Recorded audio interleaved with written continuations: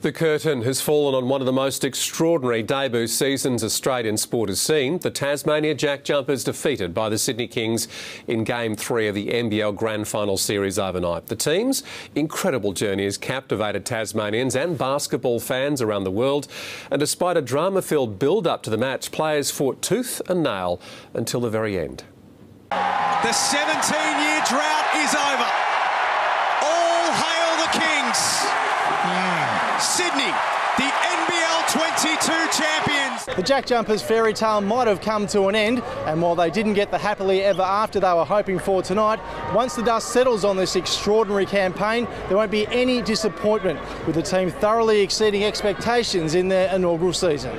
It's fairy tale, it's Cinderella, it's everything great about sports. After starting the season with 2 wins and 6 losses, the team rallied to sneak into the top 4, going on to dethrone the defending champions on their home floor and securing a grand final berth against the Kings. To rally an entire state, not a city, but the entire state, and the impact that these gentlemen have had and the way they've carried themselves during the course of the season has been remarkable.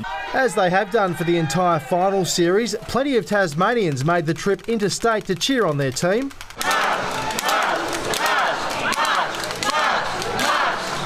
Confident the fairy tale can continue tonight? If anyone's going to do it, the JackJumpers are. Wouldn't have missed it for the world, so all the way from Tassie, to support the guys. What else would you want to do? The last grand final I was actually supporting the Sydney Kings in 2003, so to see the Jackies play is really exciting. We're winners already, so we're just really proud of the team and proud of our coach. This is a bonus, and yeah, good luck for them for tonight. There was late drama ahead of Game 3. Jack McVeigh and Fab Krislovic didn't suit up, and Matt Kenyon only played 5.5 minutes due to a flu-like illness. But in front of the biggest NBL Grand Final crowd of all time, the JJs were brave in defeat, leading by a point at three-quarter time before they were overpowered in the final term to go down by 9 points. What can I say about the JackJumpers? In a massive mark of respect from the Sydney crowd, that round of applause lasted 26 seconds. What a story, what a fairy tale. All fairy tales do come to an end, but it's just the beginning for them. So we look forward to a lot more to come from you, but enjoy this year from starting up first year in the league to come all this way and to put up such a fight. We could not be more proud, and the winner is absolutely the sport of basketball. I understand we're probably at some stages weren't going to reap the rewards of this season, but this group of guys over here said, to the hell with it, let's give it a real shake, and I couldn't be more prouder than the group right now over there.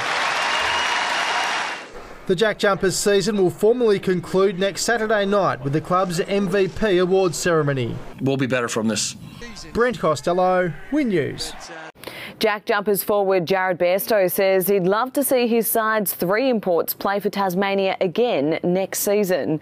Josh Adams, Mikhail McIntosh and Josh Majette only signed 1-year deals, but have made it clear they'd love to return. A long, extraordinary season finally drawing to a close. The JJs landing back in Tasmania late this morning. Among them, some 6 soldiers forced to withdraw from last night's match. Jack and Fab were bedbound and couldn't move all day.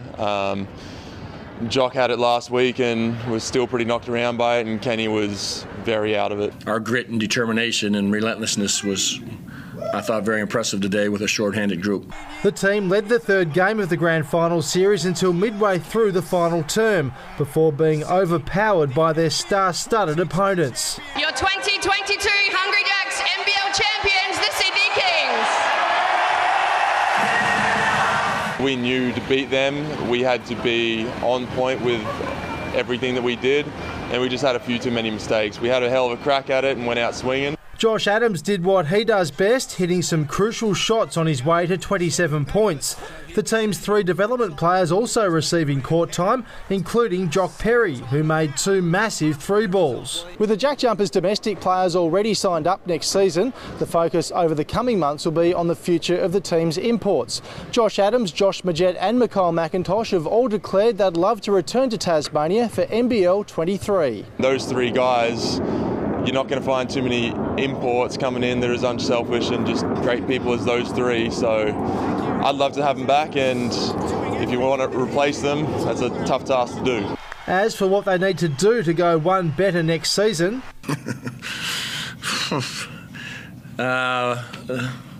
Yeah, let me just breathe and have a beer tonight and relax. And I'm not worried about next year or anything right now, and it's too soon. This is a tough one, knowing how far we're able to come and fall short at that last hurdle. And I can tell you what, this group will be back next year, ready to go.